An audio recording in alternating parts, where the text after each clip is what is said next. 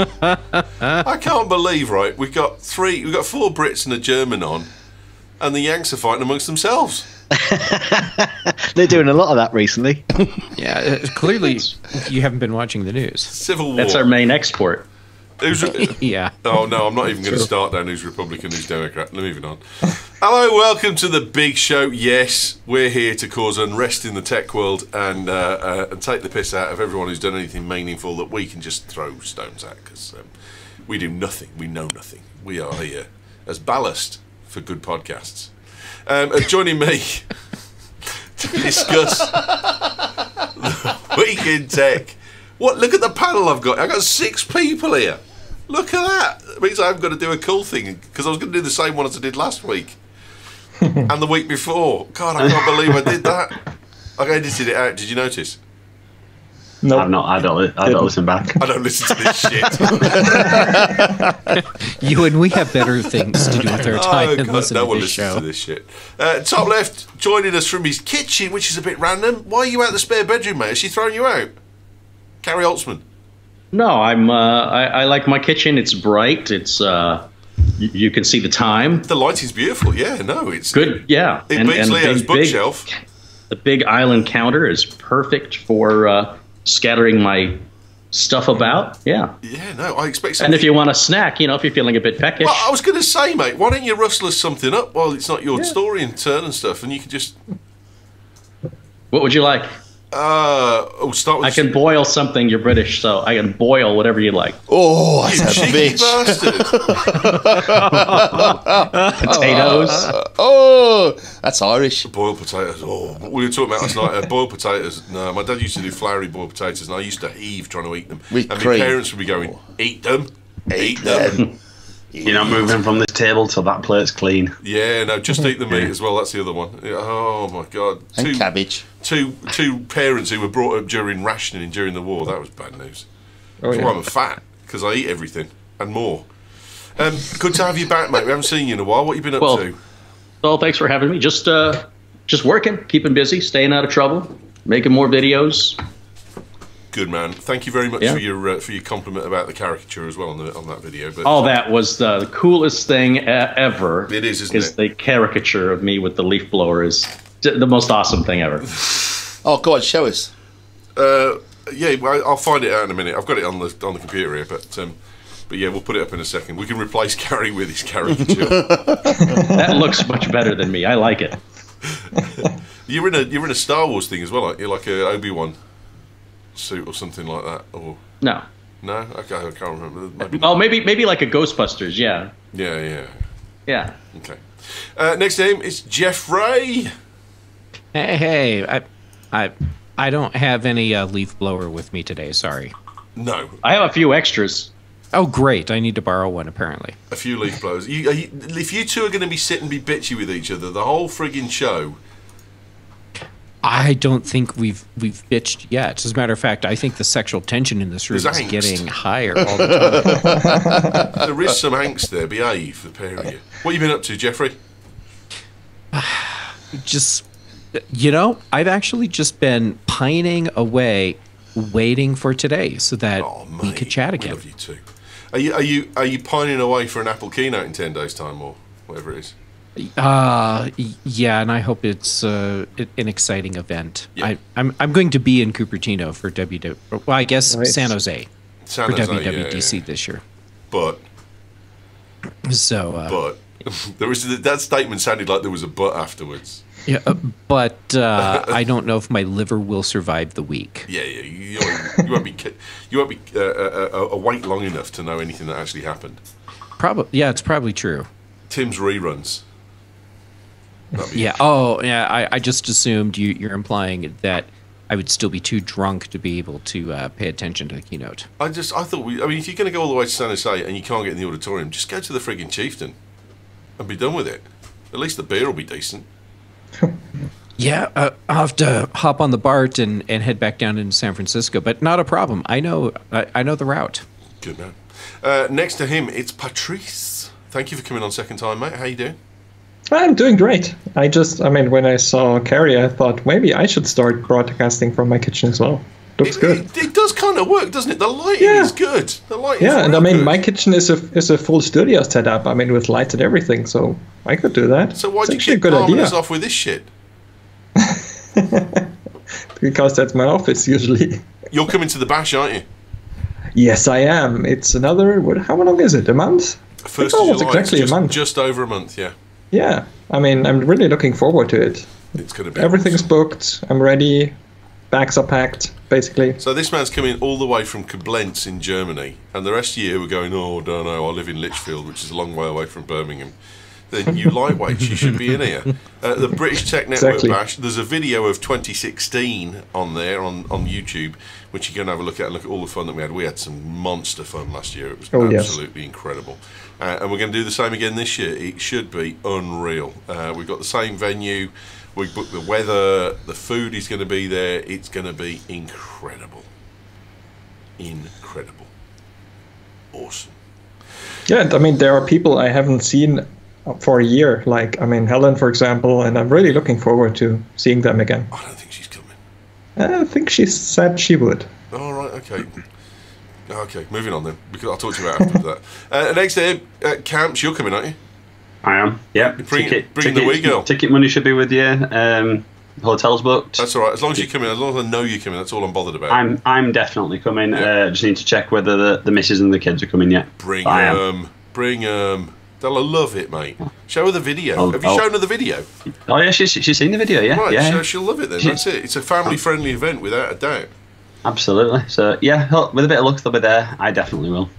Saying that, I'm going to be on the mic a bit more this year, so it'll be family-friendly to a point. Yeah, but you didn't have a. Oh, I didn't make it last year, but the year before you weren't drinking. I didn't drink last year either. Oh, didn't you? No, I never. Maybe you got plenty on your plate during the day. But Yeah, exactly. I never drink during the bash because I've got to drive my car home with all the crap in it. 'Cause the first year they let us leave it there and pick it up the next morning. But actually, to be honest, driving down to pick it up, I was probably over the limit. So I thought this is a bad idea. So I just stay sober now. It's far easier. fair enough. I'm looking forward to it. There's plenty of people that I've not met. I've not met Patrice yet in person, so yeah, looking forward Last to it. year was pretty awesome because we went back to my house and we rang at Kismet because everyone going, oh, we could go and have another Kismet over the road. And I said, why don't we just see if Kismet will deliver? And they won't deliver this year. They told me that don't ask me that again because you're not having it. But he's willing to make it up for us and put it in a box as long as someone goes over and gets it. So we stayed and we had the curry in my garden. I bought some lights for the garden, which made the garden look awesome. It was great last night, and we'll do that again this year as well. Yeah, we just sat out, and It was awesome. People just drifted over to the pub when they wanted to.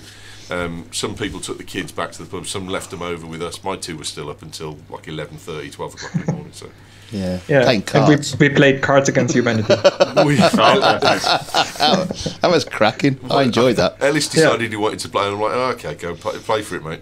And I thought most of the cards that come out in Cards Against Humanity are fine, but there's just a couple that you kind of like, how do I explain that to my 12-year-old? And of course, Ellis picked those cards out, didn't he? Yeah, but he knows I mean, that. and if you're playing with Muller, then I mean, Unreal. And last but by no means least on the main view screen, Casmaz, we haven't seen you in ages, brother. I know. Every time you invited me on, it was at a time when I was either going out. I don't want to say this, but I've got to say it. Got a better offer.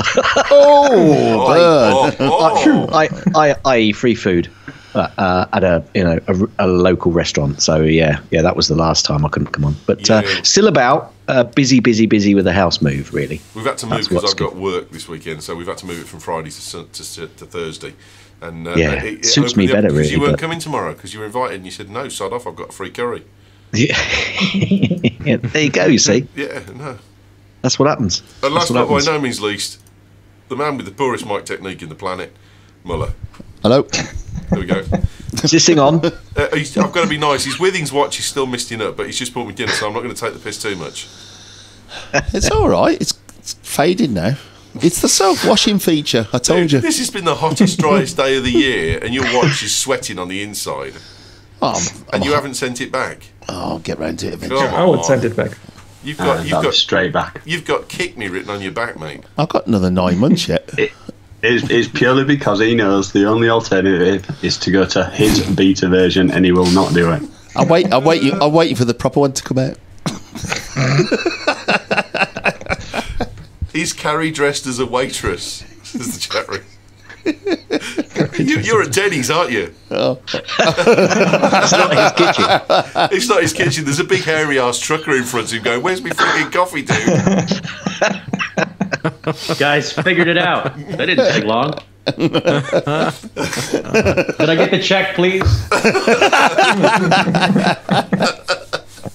The week in tech, what's going on? What's been big? What's been happening? Lots of shiz going on around Yahoo at the moment. Patrice is in like Flint. Yeah. Oh, For once, I wanted to be Ghost first. of Rusty. Oh no, a Tesla truck. Yeah, Tesla. I think a couple of weeks ago, there was a TED talk with Elon Musk, and I think he had teased it on Twitter as he usually does. But apparently, in September, Tesla is planning to announce a semi-truck. All we've seen so far, I mean, in typical Tesla way of doing things, is I wouldn't even call it a picture. It's a shadow of something that might be an alien or could be a truck. As with everything Tesla, it's bollocks.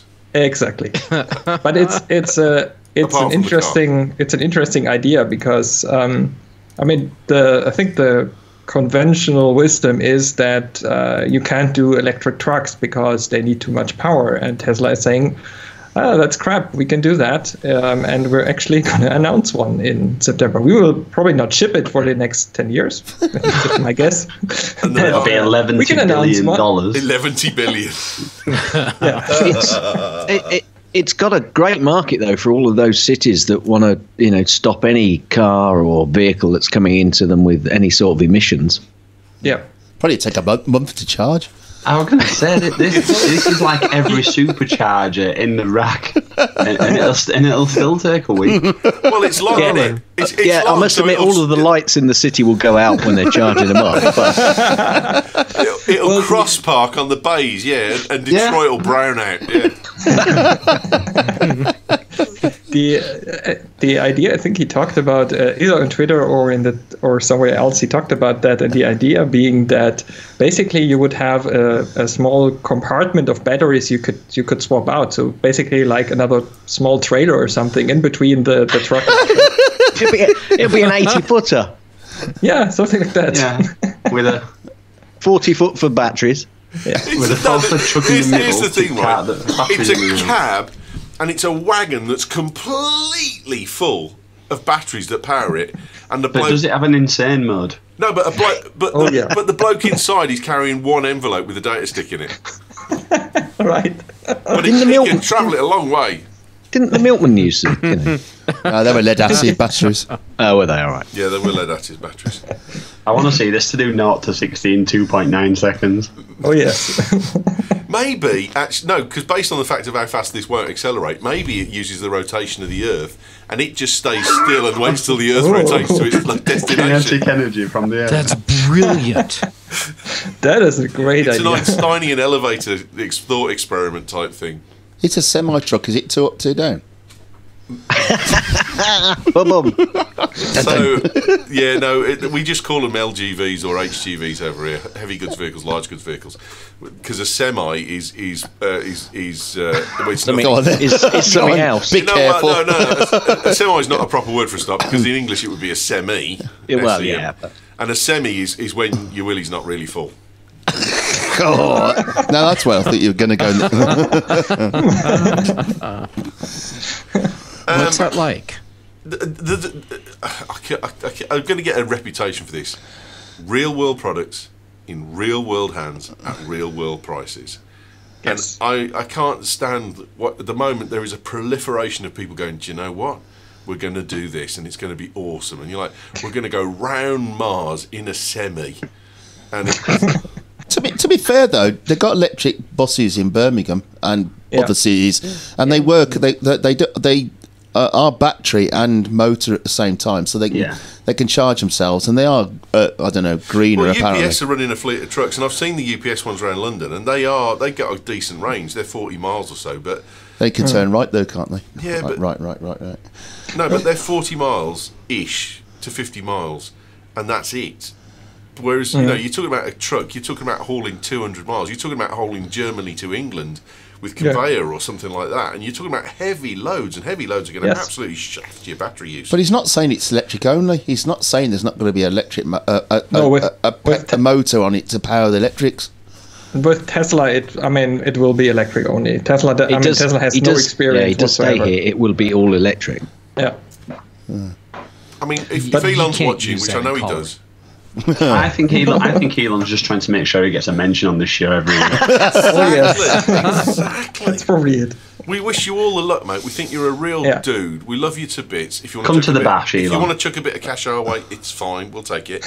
But I'm sorry, you just there's an awful lot of stuff that's like, here it comes. Yeah, righto, okay, but I'm sorry, show something. He hasn't sent a program Mars yet, and he's talking about sending people. That's not happening.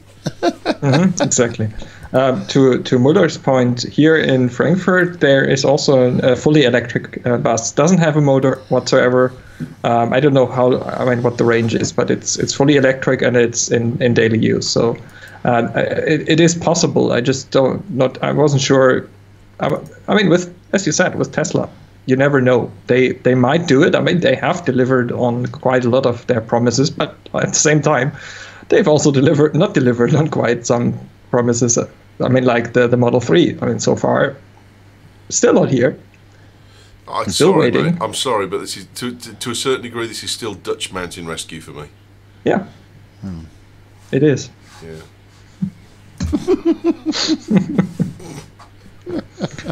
Camps was itching, mate. You complained about Patrice getting in, and now you're in. Before he just got the tone, the inflection of my voice was like, "Ewan's getting fed up. He's moving on. Here we go." That was going to be my story, but then I changed my mind at the last. Well, we minute. kind of did cover this a little bit on the Mac show because it was too good to not take the piss out of the Apple Watch and watch all the Backboy fanboys go screaming. But go ahead.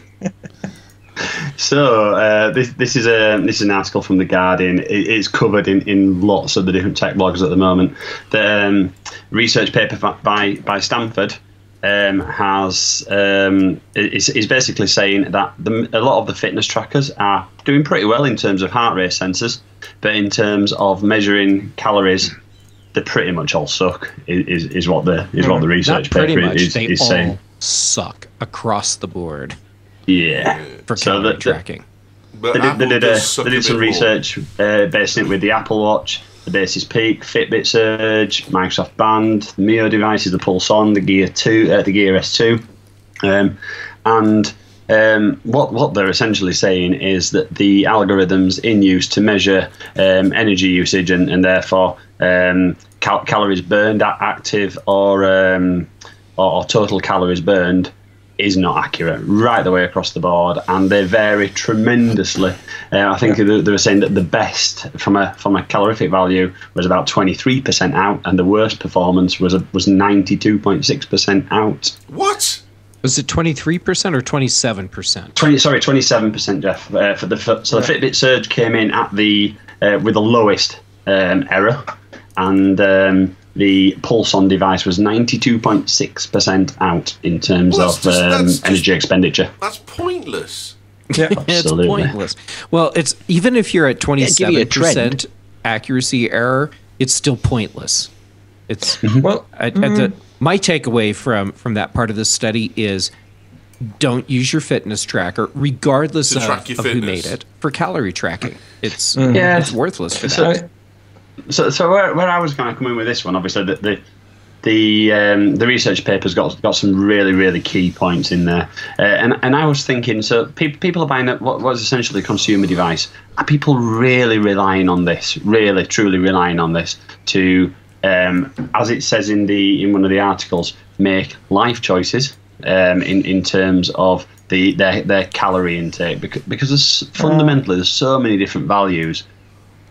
I, as we've talked about over the last couple of weeks, I'm on a bit of a mission this year to get fit, healthy, lose a bit of weight again, doing running, and I've found I've been using various different running apps. I'm finding the heart rate sensor across them, whether obviously it's drawing it all from the watch, but the way it's reporting it in the apps is pretty similar across them all in terms of the GPS tracking. I'm finding that pretty good.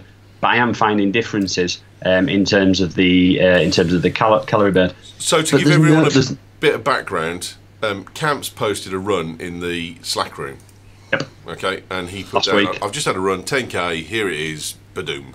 And then Mark from Hoya, who's in there as well, posted up a thing and said, I've just done a run, here's my 10k, badum. And they were far enough apart that you wouldn't have noticed unless you went back. And then I went, hang on. And a few other people went, hang on. And here's the 2 runs. Mark's is the one on the left and Camp's is the one on the right. In a 10k run, Camp's burned 1,216 calories, a total calorific expenditure, active calories, total calorific expenditure of 1,332 calories. Mark burned 553 active calories, a total of 628. Mark did 0.16 kilometres further. His elevation change was probably roughly the same, and his max heart rate was a bit less because I think it'd be fair to say, Camps, I'm not taking the piss, he's a slight bit fitter than you, maybe. Oh yeah, he's smaller than I am. He's fitter than I am. Yeah. So, but there's a lot of comparisons there. Mark he's a midget in comparison to Camps, but he's not 700 calories away. No. Not half of it, basically. Yeah, no. And the other separator that you've got is the fact that Camps is running a 2 version watch, Apple Watch, and I can back up Mark here because mine is bollocks. He's using the Series 0. He's using the Alpha, yeah. The Alpha and the Beta.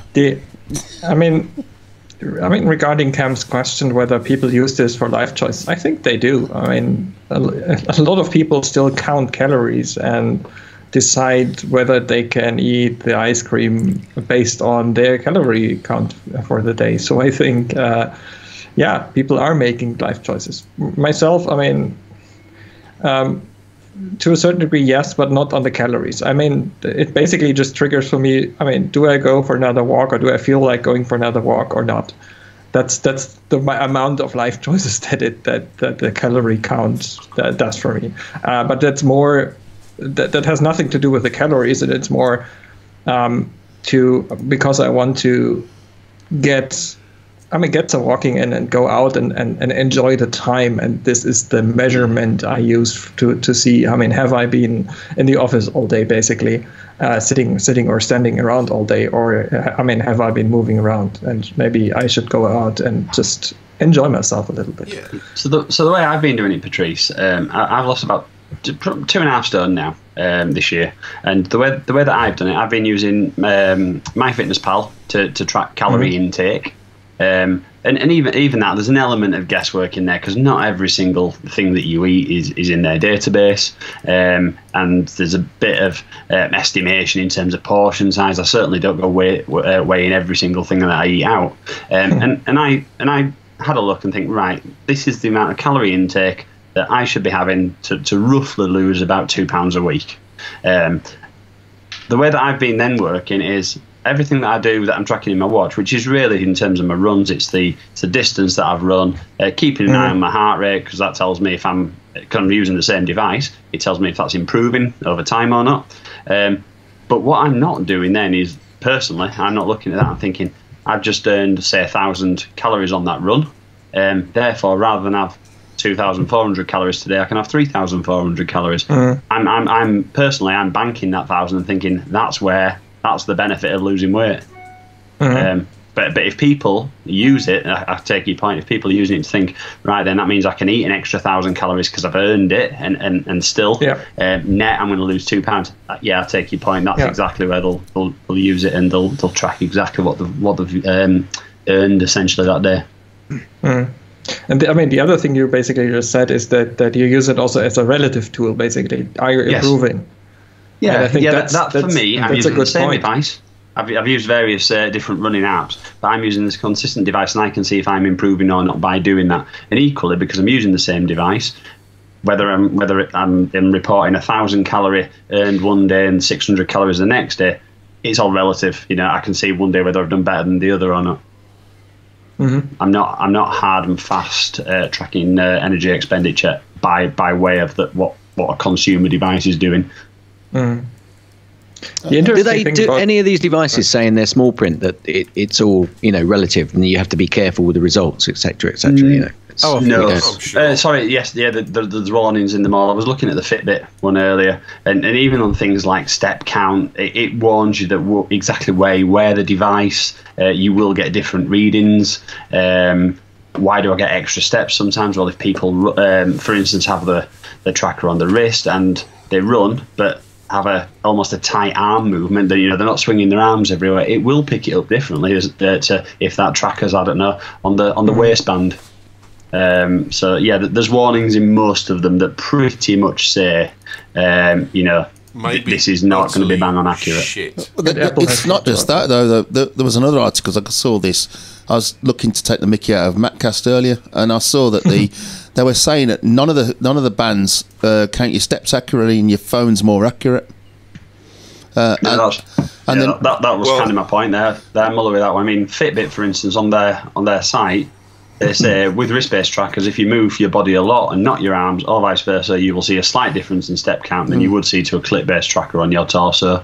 And I think that's exactly the same if you're using an Apple Watch on your wrist compared to an iPhone in your pocket.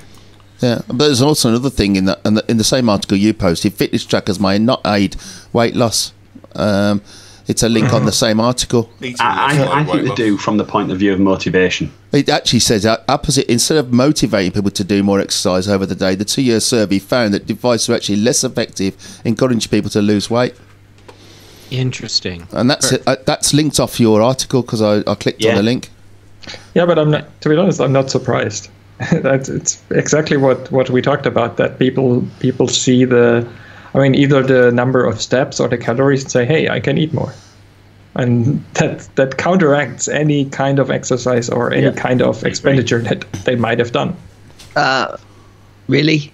Do people really use it like that? If someone's watching the calories that closely and think, right, I've done this many calories, I can eat X more calories, they're keeping a close eye on it. And like you counts, they're going to know a little bit more. They're going to realise that some of these ratings and some of these readings aren't right. Is this a mountain out of a molehill?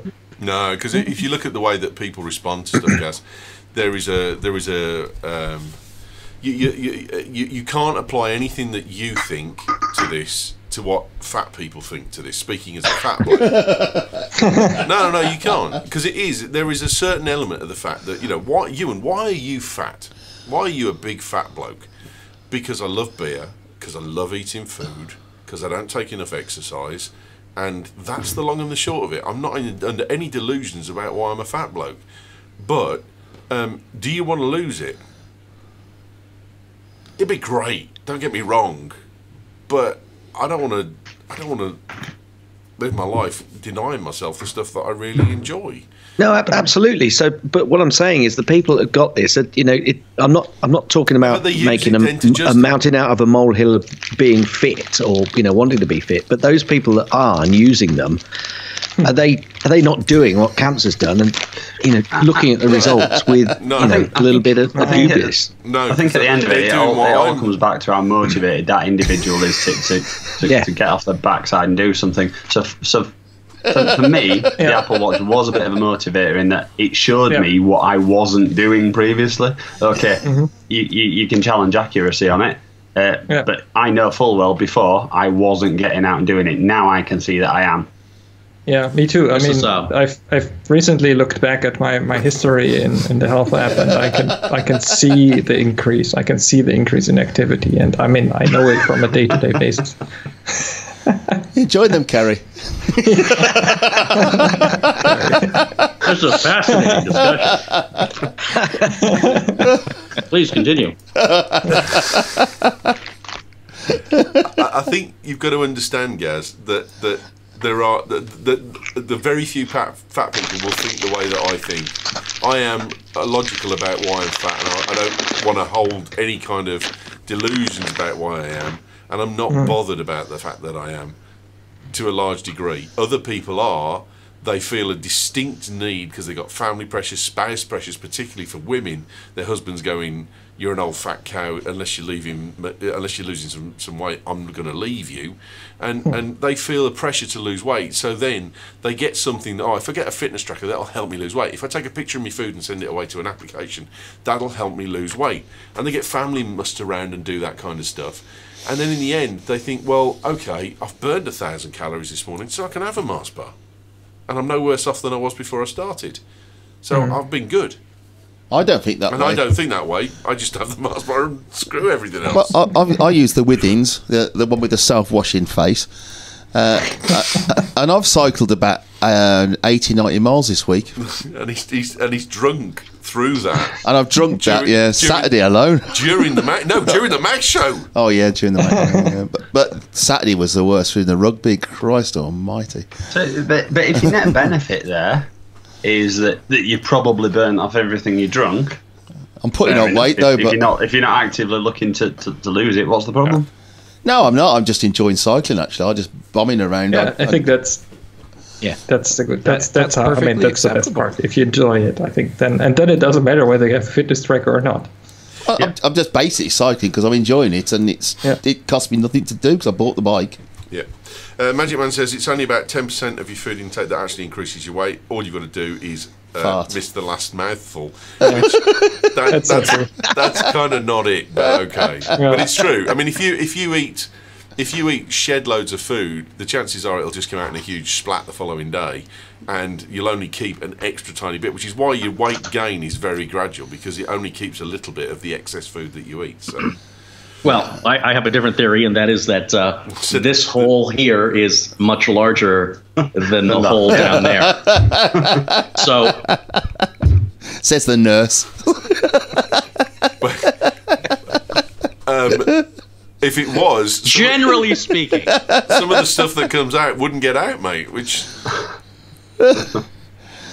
should be kind of awkward. My daughter used to go to the loo when she was a toddler. She was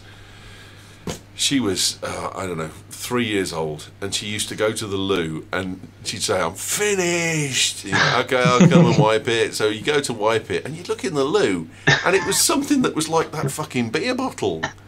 Like a dog's arm. That's not physically possible. That's like an Alsatian's been in and magically disappeared, and my daughter's little nuggets are in the bottom underneath it or something.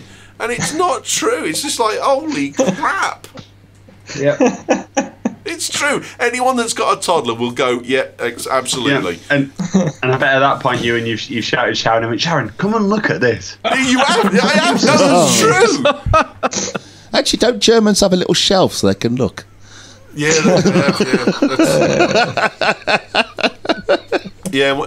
When I was working for the army, there was virtually all of the barracks had shelf toilets in, and they were a pain in the arse as well, if you know what I mean. Because the thing is, if you'd had a good night out with some of the other guys, and then you go into these toilets, and you'd literally. You'd be like, "Oh, this is a pinch stop it really, I suppose." But but it was like there isn't enough room between the top of the shelf and the bottom of my arse for all of this to fit. Can I ask a question to Patrice? You have to stand up. Well, stand up to pin. So there was a group of friends who went away on a cycling holiday around Holland. And the youth hostel that they were staying in had shelf toilets, and they shared an apartment, and they had a competition during the whole week to see how high they could get the pile on the shelf. And they were stood on the bowl trying to getting stuff out in the end. And then one of them said something at the end and really pissed off the other three, and he got locked in the bog for an entire day, and it was a stinking hot day. Yeah. I wonder how many calories he'd have burnt. Trying to claw at the walls to get out, yeah. I can't remember what the story was we just covered, but great. Fantastic, Gabs. Totally good.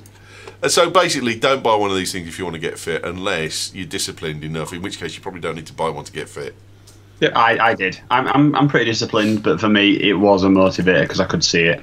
It was a great motivator for me too. I used a Fitbit to keep myself on track, and I lost 60 pounds. Yeah. Gazmaz is in there like Flint again, and he's got Facebook users will be given legal right to delete all posts they made as teenagers, say the Tories. No, that was me. That was the version that Muller was going to put in. Mine was it Tory Manifesto 2017. We can be world leader again in internet regulation and snooping. This is basically talking about the Tory Manifesto. We've always known that Mrs. May is a bit hot on this sort of stuff, and I've not been best happy with her attitude to going down here. And she basically wants us to be able to regulate the internet.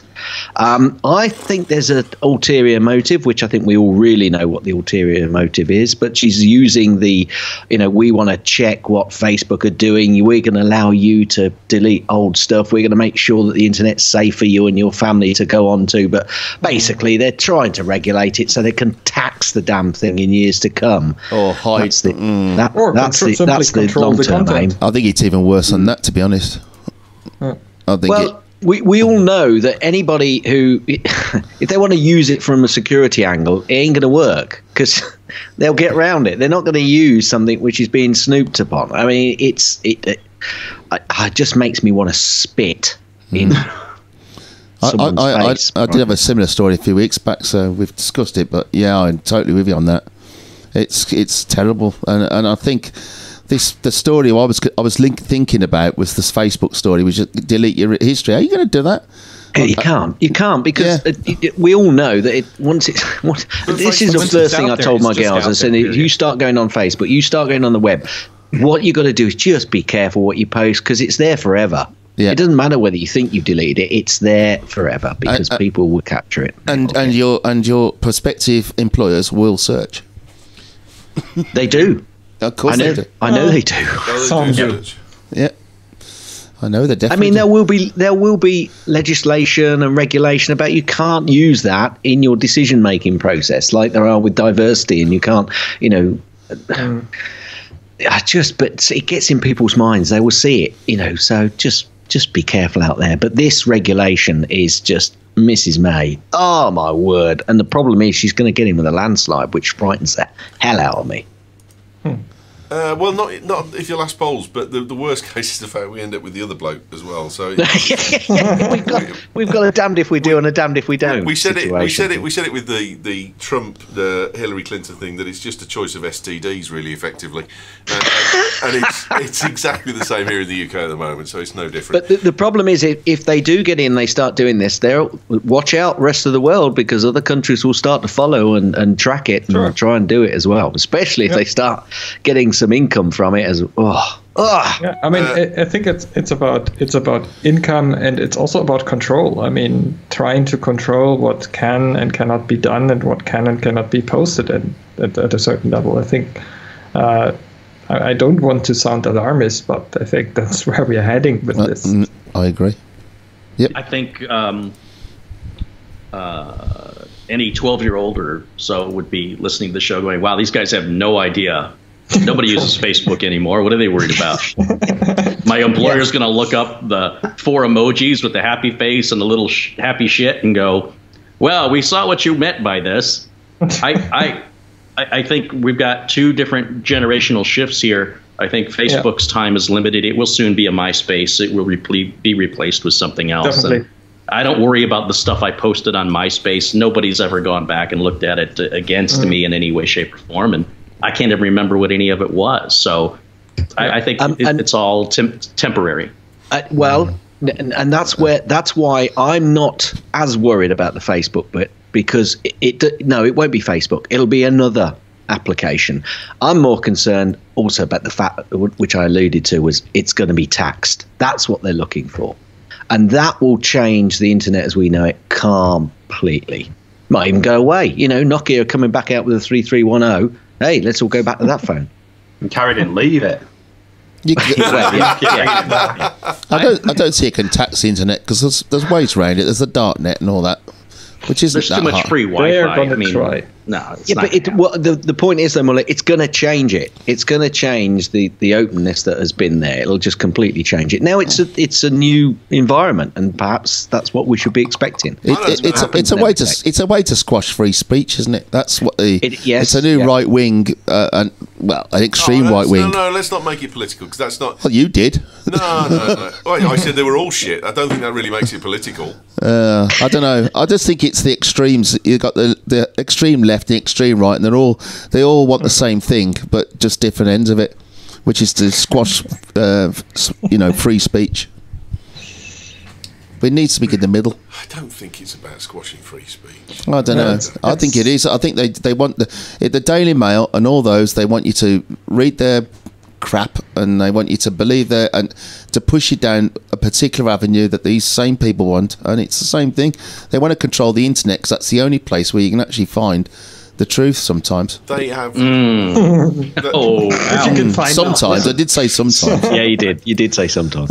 I think it's more to do with the fact that there is a fundamental terrorist element to the fact that they want to think that they will get more effective against terrorism by having backdoors and control of the internet, and they won't. And I think they also think that there is an ecclesiastical influence on them, going, the internet is rife with porn is the devil's work, and that needs to go. And Teresa, don't touch my porn, woman.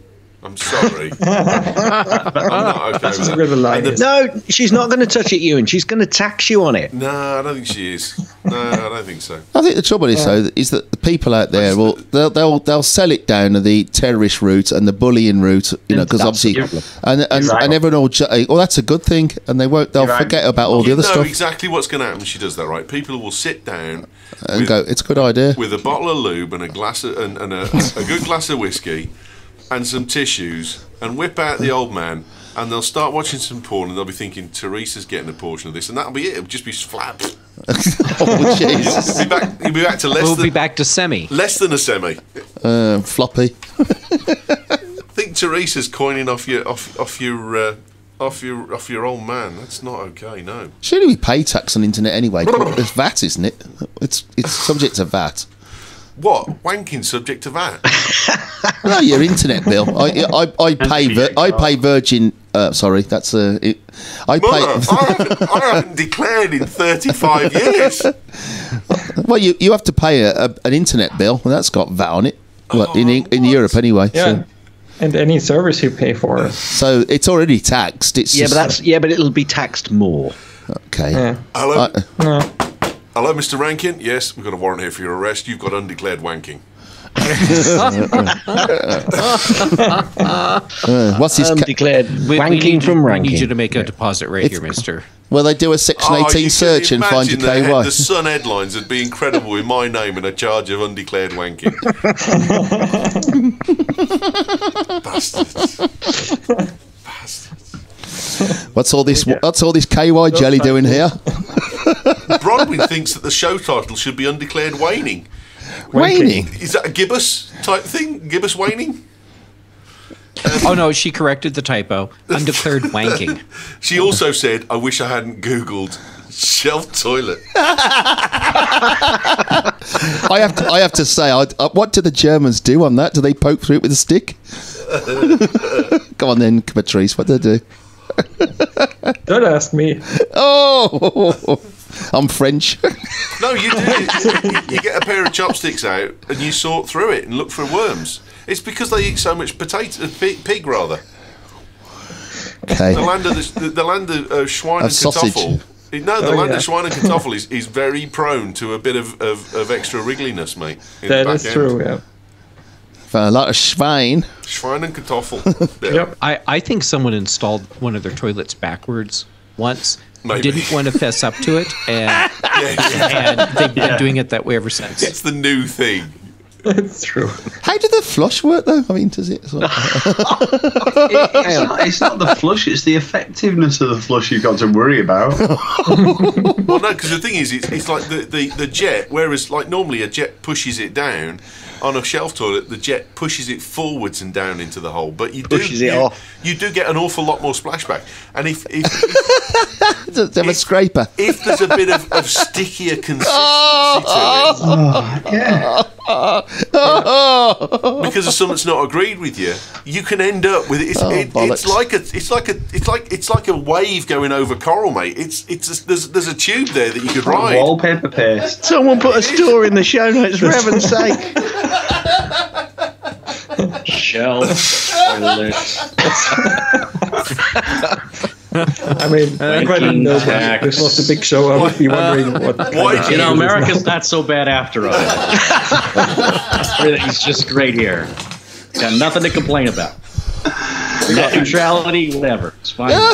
Thank you for the perspective. This is Carrie's manifesto for next time. Yeah, I'm feeling a lot better about the United States now, so thank you for that. He's sitting there. He's going, Michelle, we've got to get one of these. They're awesome. That'd look great outside with a potted plant in it. Exactly. Jeffrey's next. I know where to get the fertilizer for it.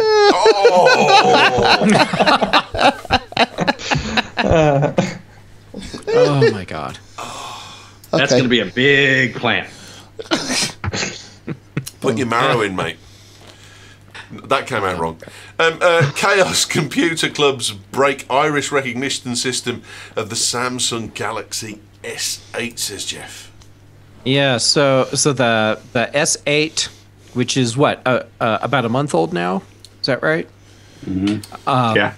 The Chaos Computer Club, they took one and decided they wanted to see how difficult it would be to trick the biometric iris recognition on the device. It turns out it's fracking simple. Describe fracking simple. Okay, take a photograph of someone's face, so you have their eye. You can use your camera phone. If you're going to be a little bit farther away, and they said like just a basic point-and-shoot digital camera, 16 feet away, you can still get a perfectly usable shot. Print it out on a laser printer, take an old contact lens and set it on the iris on the print, hold it up to the phone, and you're in. That seems like quite a lot of work, though. No, not that seems like no work at all. No. If you want to break someone's computer to steal money, it's quicker than spending a few hours writing some code to hack. But you've got to get the person, knock them out, open their eye, take a picture of them. No. I mean, basically, just you picture don't even need to right now. You could like in their face. All right, so you 16 feet away, snap a shot of their face, and now you've got everything you need. So could you do it from a Facebook profile picture? Depending on the resolution of the profile picture, potentially. Well, that's a bit different. Yeah, it's like really simple to do, and the only reason that they needed the old contact lens is because it tricked the sensor into sensing depth in the eye. I suppose the better the ongoing quality of the cameras, the camera phones that are coming out, the easier that this is going to get. Yeah, you can do this with a camera phone today. And you don't even need to have your own laser printer. Just go down to the local print shop and print out leave an evidence trail. And leave an evidence trail. Yeah. So it's like stunningly easy to get into NS8 using the iris recognition, which also means that if you're in someone's phone doing this hack, that you have access to their Samsung Pay wallet. So if they set up credit cards, now you can start spending money too. How long till the entry to certain countries when they take a picture of your face, do they start concentrating on the iris just in case they have to grab your phone off you at some point? It wouldn't surprise me if that's already been happening. That is a better point. That there is loads of iris scanners for quick entry into countries. Yes. Mm-hmm. So we confiscate your phone. Well, you need my iris to get in. Well, we've already got it. We've got it. We got it. And Theresa May wants all of it. She wants the reverse end iris as well as. Oh God! Sit down here, Mr. Rankin. Sit on this camera. We're back to the toilets already. Yeah, I just love the fact that Carrie sat there going, "No problems like this with my Razor V3." right. You're all laughing. Look, there's a Razor V3 right there. See? Yeah. That's cool. Track me now, bitches. Yeah. You can actually. Basically, I can with a radio from Radio Shack. It's that old, mate. Yeah, but I don't know what you're going to do with my iris. Could track you from the cell I don't tower have as to. well. I can listen in on an analog CB radio. And what are you going to get? You're going to get my credit card information. What are you going to get? Nothing. We can get plenty. You're going to get my Read it. contacts list. Have you ever Carrie, it read? looks like there's loads of data that's on that cooker, let alone I reckon he's, more than what's on this phone. I think his cooker's got more computing power in his phone. Nothing wrong with that. I'm not eating my phone. Have you ever read your credit card number down the phone to someone when you want to buy tickets for something? Only in a crowded room at high volume. See? All right. Someone's there. What? You want my? It's 11. Can you hear me? 1141. Sort You code. sit there and talk about security, and they do the dumbest things that completely bypass. The problem with security isn't the device; it's the person. That's the weakest link in security. Always has been. I think it always will be. And to talk about iris scanners, most people don't even bother. Most people don't even know how to use them. The younger generation does. And then when we talk about security, there's a whole aspect of the just being in IT for as long as I've been in it, and the things that I've seen, stories of guys like Kevin Mitnick, social engineering, the constant phone calls, your computer has a virus, and then people just voluntarily let them right in. It's like you could sit there and tell me how safe your car is, but here's an idea: why don't you just be a safer driver? Or you could tell me how good your home security system is, and then someone says they're there from the power company, and you just let them right in the door, completely bypassing that entire security. I think we're not really looking at what the real problem is here with security. It's dumb people. People. Yeah, it's redundant. Simply people. Mm-hmm. I mean, is there a secondary security to this? Has it got to be the iris, and you could say, right, okay, well, when I put my thumbprint on and you get my iris, then I'll let you in? It's just, in this case, it's just the iris. So, I mean, Camps and I had a brief conversation this morning, and this is my Apple Watch, and it's got a passcode on it. So when I pull it away from my wrist like this, and I put it back on, I get the old passcode requirement in the top corner, and it says you've got to have your passcode on. But if my phone's nearby, and I open it, that's it. I don't need to do it anymore. And Camp said, well, yeah, but you can bypass that so that you can have to have both. You don't have to have one or the other. And I was like, yeah, I get that. But there's a bit of me's like, that's wrong. That doesn't feel right that I should be able to open my phone and my watch automatically unlocks as well as. That feels less secure. And logically, I know that what I'm thinking is illogical, but it feels wrong. And that's usually a good thing, isn't it? If it feels wrong, that's what Gary's saying. If it feels wrong, it is wrong. And what I'm saying is, do you carry a wallet? Yeah, I do. Is your identification and your credit card and things of that nature in your wallet? Everything. So, what security do you have in your wallet if it were to be into the wrong hands? If you were, I've got no money in my accounts. Does that matter? Well, it does if you want to try and steal off me because I haven't got anything to steal. Doesn't matter. Now you're onto something. and I suppose that, but going on there, Carrie, there is a different level of security in terms of, okay, the ID, yeah, granted, that's there, but in terms of the cards, the chip and pin security is different in the UK compared to what's been rolled out in the US. Explain chip and pin to him. He's American, mate. Once I have your ID, I can create whole other accounts, other credit account. I don't need yours anymore. I can go make my own with your name. I can make my own PIN. Yep. I don't think we're really seeing the depth of this. And that's something you carry unsecured, unencrypted, and unlocked, typically in your back pocket, which could fall out without you being realized that you'd be pickpocketed.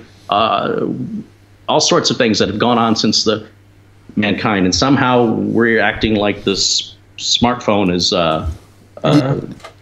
the end-all, be-all to our security. You can defend against that. You can go to one of these credit check agencies and pay a small amount a month, and they'll let you know. Yeah, no, well, you can do that with your phone too. Yeah, and they'll tell you if anyone's spending money on your account that's unusual. I mean, isn't this entire story about a secondary identification? Look, all two-factor. This is just discouragement from theft. That's all it is. You can put all kinds of things on your car to discourage somebody from stealing it, right? Mm-hmm. This is the bottom line. This is more or less the way security works. If when we had this WannaCry thing, everybody who got that, in my opinion, deserved it. There was a fix for it. They didn't apply it. They thought they were smarter than the system, and they pay the price. Yeah. And I have no sympathy for those folks. It's just like the blaster worm all over again 14 years later. Yeah. If you're a thief and you're looking around through the parking lot, a car park, you see a car that's not worth much, but with keys in the ignition, and you see a highly desirable car that's locked up and doors are locked, windows are up. Which one are you going to steal? You're going to go for the easiest, fastest. The thieves are lazy.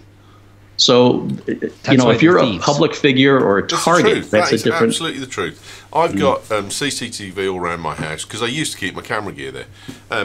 But everyone that comes to the house, there's like one of the cameras beeps to tell you that it's working. So people are walking down the drive and it goes beep, beep, beep, beep, beep, and they walk to me and go, what the hell's that? Why is that camera beeping? Well, so it's filming you. You got a lot of security here. Yeah. Why? Because I could afford it and I thought it was a good idea. And you've noticed it, so just tell all your mates, eh? It's... No, I'm not saying we're never going to get robbed. We absolutely could get robbed. There's no question of that. Well, you'll ID the buggers. But at least we've got a picture of them. Fudges. I agree. I think there's definitely it's not great that the camera can be fooled with one of its security measures, but if that's your only security measure to get into the phone, that was a little bit short-sighted on Samsung's part. That's better than nothing. Yeah.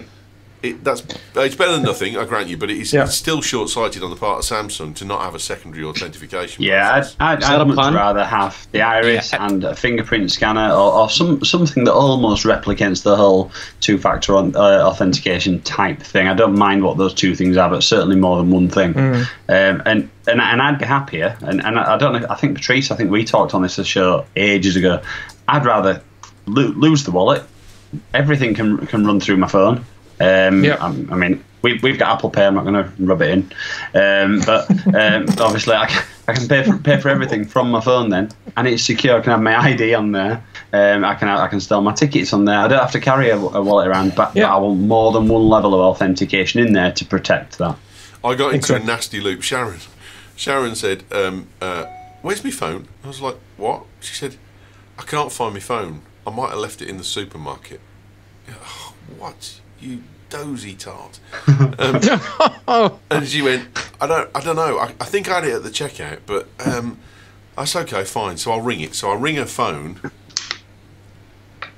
Nothing in the house is going off. Okay, fine.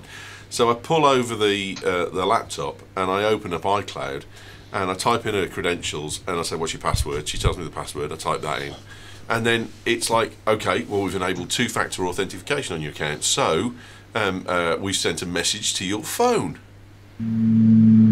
Well, thanks, but that's not helping me find out where my phone is right this minute because I've lost it. And it wasn't until I scrolled down below the fold, which doesn't exist anymore. I understand that, but I went below the fold, and then there was a Find My Phone thing, which didn't need you to go through two-factor authentication to do it. So you could lock it and you could put a passcode on it without having to go through two-factor. But for a second there, it was like, oh shit, I'm stuffed by two-factor authentication now. I can't find the phone. Anyway, she went over to the supermarket, and of course, there it was. Someone handed it in. But luckily, I managed to block it. That's lucky. Yeah. It's not good, but it needs fixing. Come on, Samsung. Yeah. In all fairness, I was just going to ask, is that going to be any use, though? Are people going to use this? Is it going to be quick? Well, my concern is sometimes I don't look at my phone when I'm picking it up and opening it. This... Opening your phone by using your eye recognition, it's a completely different tangent from what we've been talking about. But actually, I've got to look at my phone to open it. Oh, come on. Wait till you talk to someone. A lot of people think that's really cool. Oh, wait till you're talking to someone and you're going, yes, mate, yeah, okay, so what's your number? Hang on a second. And you can't, hang on. Hang on, I've got to get the drops out to dilate my pupil. Hang on a minute, because it was a bad night last night. Yeah, and you've got the sun reflection off your glasses.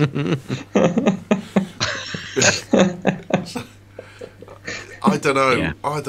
I really don't know. I like extra controls, but I mean, I had a fingerprint reader on a Windows machine. I'm going back probably nearly 20 years. It's got to be. Yeah. And it was a Toshiba, and you used to swipe your finger across it. And when I did it, I set it up, and I did all the scans, and it was like, yeah, that's absolutely fine. And then you try the other fingers just for the hell of it, and it wouldn't open. And you're like, fantastic, this really works. And then you try the finger you had authorised it with, and it still wouldn't open. So it was really secure. Yeah, I didn't open it for 3 years. Now that's secure, Kerry. Well, that's the problem with security. It's designed to keep people out, and that's exactly what it does.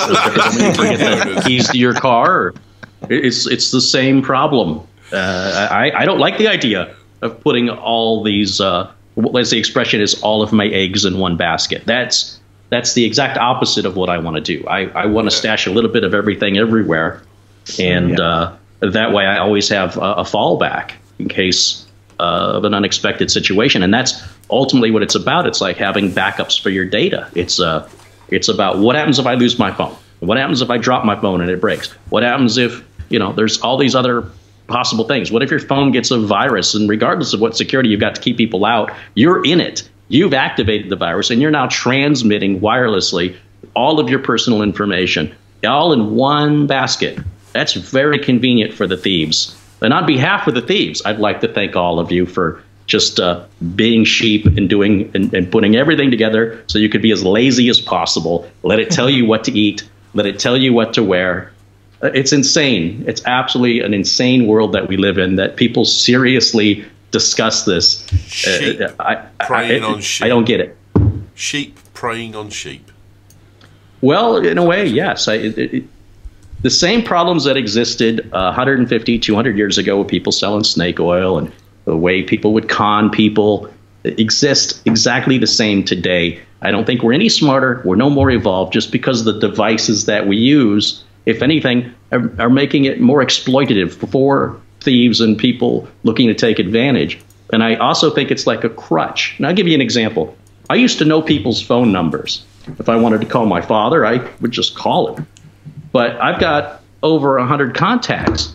I don't know anybody's phone number anymore. I mean, if I lose this, why haven't you called me? I haven't heard from you. Well, I couldn't. I lost my phone.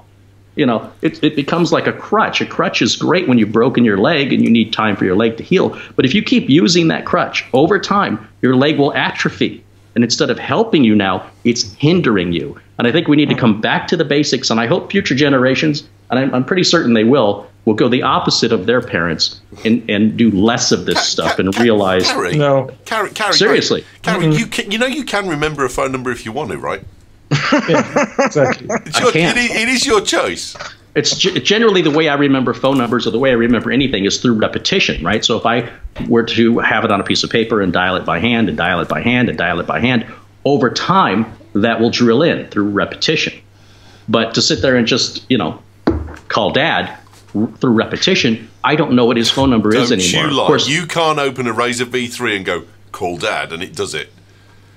You've got to scroll, mate. You've got to go through the front row of contacts to get to it. We can at least go hello, Tim. It's still a crutch. It's a crutch that eventually atrophies. And like I said, it's a complete. For so many people for so long. Do you remember when we carried daytimers around? I had everyone's phone number written on my daytimer because I couldn't remember anyone's phone number. That's daytimers and absolutely. And technology makes you stupid, though. We've said that a lot on this show. Technology makes you stupid. No, it doesn't. Yes, it does. No, I went. I've told this story before, and I'll tell it again. If that was the case, then we would today be, way stupider than people were 100, 150, 200 years ago, or a few thousand years ago. Let me tell you that we are way stupider than people 15,000 years ago. When it comes to common sense, when it comes to human nature, when it comes to survival of the fittest, all that's gone. All the things that evolved our species have been reduced. Diluted, and it is insane and self. I've told this story before, but I'll tell it one more time just because it fits the story. We went to see some friends who went on honeymoon, and they went to Egypt, and Jason came back, and his wife said, "Jason, where's the matches for the barbecue?" And he said, "They're in the third drawer down next to the petrol." Yeah, next to the cooker. And she said, "All right, mate." And she went back in. And he said, "Yeah, no." So anyway, Egypt. He said it was great, it was lovely, but there's no way those people built the pyramids. There's something else going on there, because I'm sorry that they just don't come across as an engineering-based nation, if you know what I mean.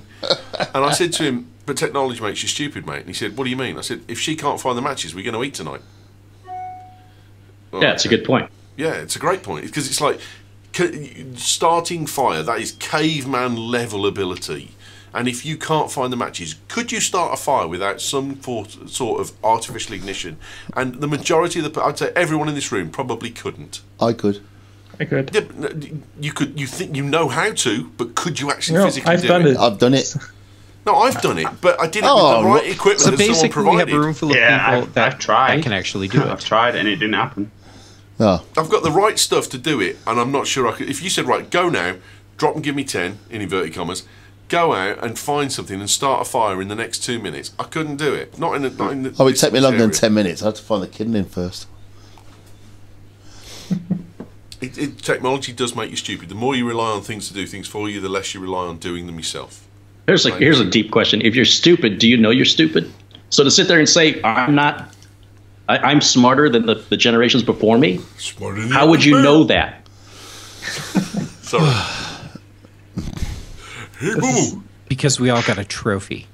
Yeah, this is maybe a discussion for the bash. Mac show. Are you coming to the bash, Gary? I would love to, but it's been a very expensive trip for me. Well, actually, no. Now that the pound is in the shitter, mate, it'd be nothing. It's like $2. If the pound is nothing, then the dollar is less than nothing. And flights are still quite expensive. $20 is like £4,000 at the moment. I think a flight to England from LA is around a round trip around $1,200. That's like £50,000. It's a lot. Jesus. I want to come out there. You know, my sister was just visited. Why didn't she come and say? I bought that woman away. Do you know what? Right, this is going to upset me now, because I can't get into any football grounds now thanks to your sister, because I registered with West Ham. I can't buy tickets anywhere else. I can get you some.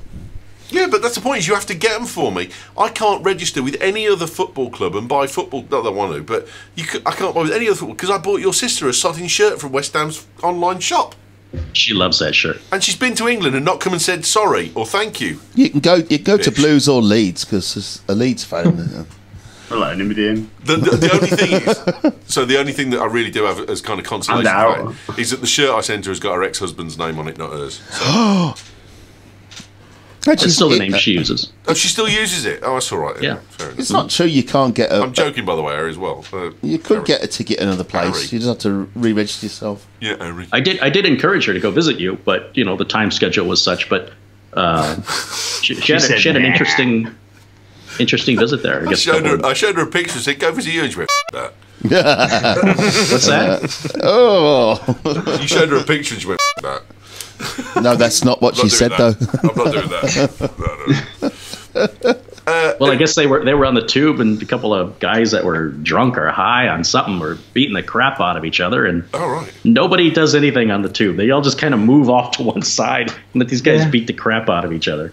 She said it was a very interesting observational experience culturally. If they weren't involving anyone else, what's the problem? It's just, they were landing on people's laps. You know, and yeah, that's just collateral damage. That's not them. That's not them aggressing. Is That's just what they do. Yeah. They're just furniture at that point. Yes. Guess you just didn't come and see me, mate. It's your story, Carrie. Well, given that this is a tech show, I'd like to bring it back to a little bit more tech.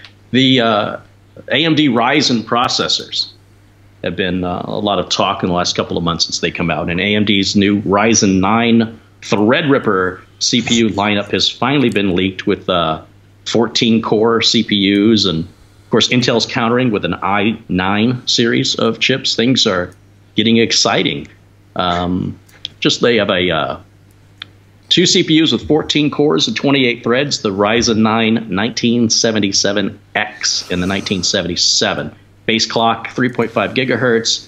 Boost clock all the way up to 4.1. Three of the Core i9s will be 12-core, 24-thread processors. The 1976 and the 1976X. And finally, they'll have the Ryzen 9 1956. And has a base of 3 gigahertz, 125 watt TDP. And kind of excited for this. Certainly for somebody who does video editing and such, more cores is better.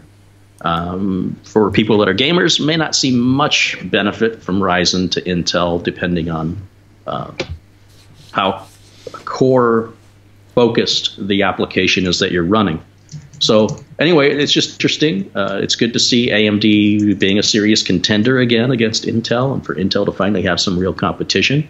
All the computers I've built in the last 5 or 6 years have all been Intel, simply because overall they've been, in my opinion and my experience, a better value for the money.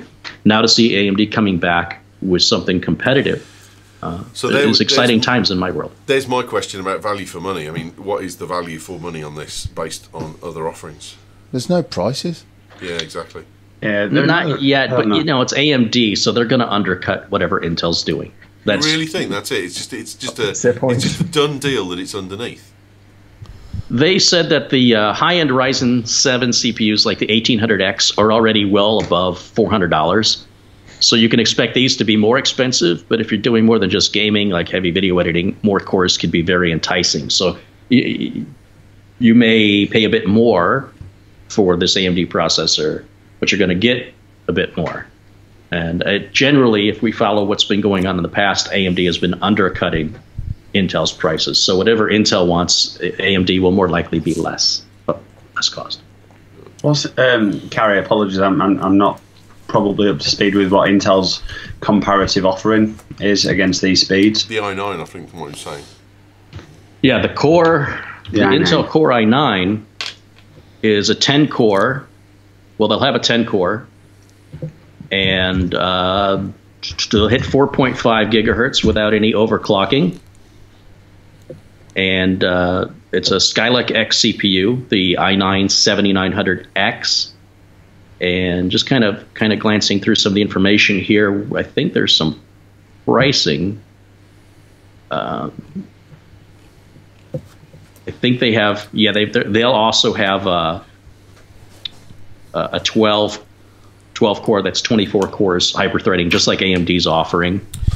What's the? But I mean, my question with a lot of these graphics cards and CPUs is, what's the likely proliferation in existing equipment? What's your likely ability to upgrade your existing hardware to include this? Because in a lot of cases, you'll find your motherboard doesn't give us stuff over a basic 8-core, and it can't take this kind of stuff. I mean, it's okay to. I love the fact that they do this, and they've got to push the envelope. That's fine. I totally agree.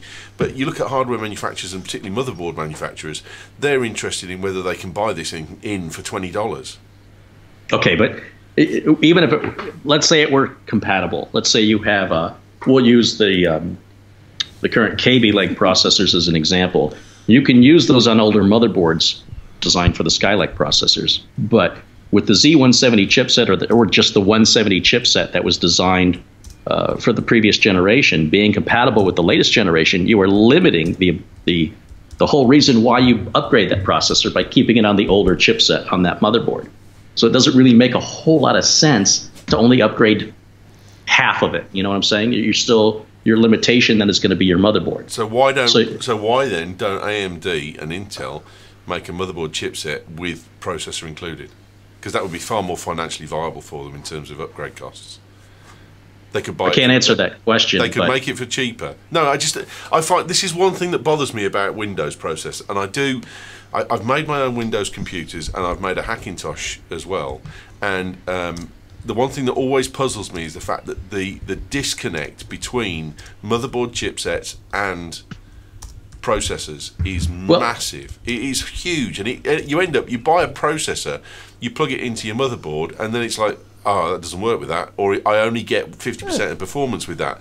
Or you buy the latest motherboard, stick your old CPU in it because you don't need to crunch video at that level or something like that, and then it says, yeah, but actually it's not producing at all, it won't work, it won't function, you get a blue screen of death, or you end up with a reduced functionality again with it.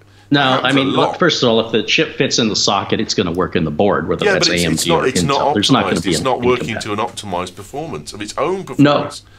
No, but so okay, we'll never know. Where you just plug things in and you have no choices and no freedom and you overpay.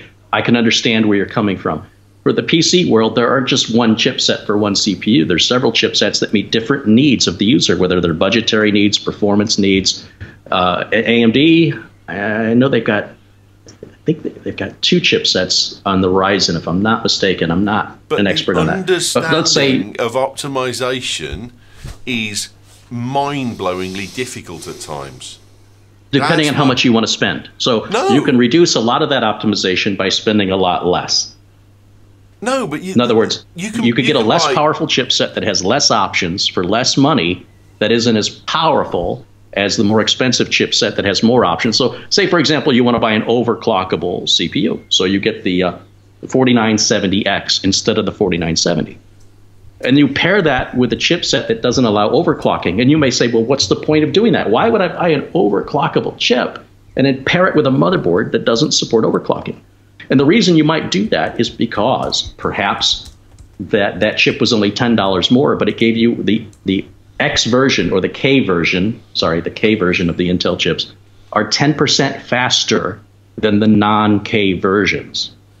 So just buying the same chip that's overclockable is already 10% faster out of the box.